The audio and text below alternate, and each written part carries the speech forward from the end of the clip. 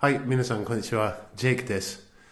今日は現在完了形 have done と現在完了進行形 have been doing の違いについての話です。基本的に完了の進行形は今までやってますみたいな意味を示す言い方ですよ。例えば、この会話を想像してみてください。自分が友達に電話を入れたとき、君何してるんですか？バスを待ってます。そう。いつからバスを待ってるんですか？30分前から待ってます。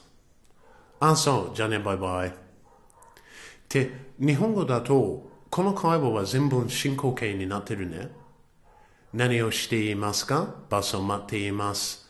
いつからバスを待っていますか？30分前から待っています。全部待っています。なんですね。でも、残念なことに英語は違います。英語の場合なら、やってる最中のことは進行形で、バスを待ってる最中、I am waiting for a bus。ですけれども、今までという意味なら、30分前から今まで待ってるなら、完了の進行形の I have been waiting にする必要があります。誰がこのシステムを考えてるんですかね？ごめんなさい、僕じゃなかったんです。考えてみますと、君今何してるというのは、今何のやることの最中ですか？何のすることの真ん中ですか？みたいな意味がありますね。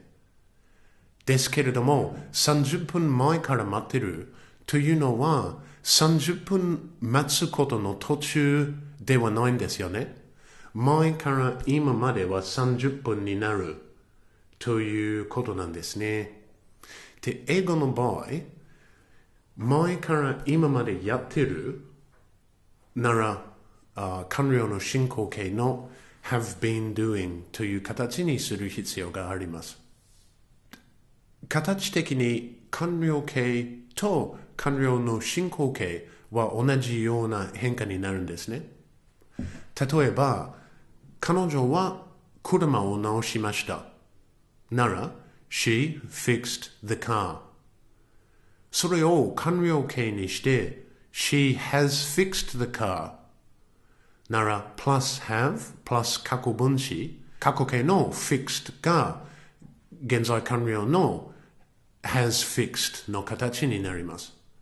She has fixed the car と過去形の she fixed the car の間には一つの大きい意味の違いがありますね。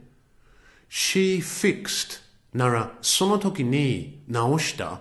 でも今はちゃんと動いているかどうかはわからない。She has fixed は日本語の直しといた、直しておきましたに近いですね。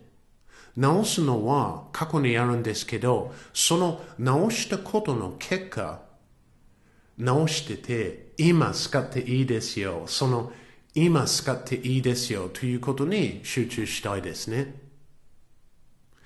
で、逆に、修理中でまだ終わってない場合は、その人は車を直しているところ、30分前から直している。だと、she is fixing the car 今直している最中。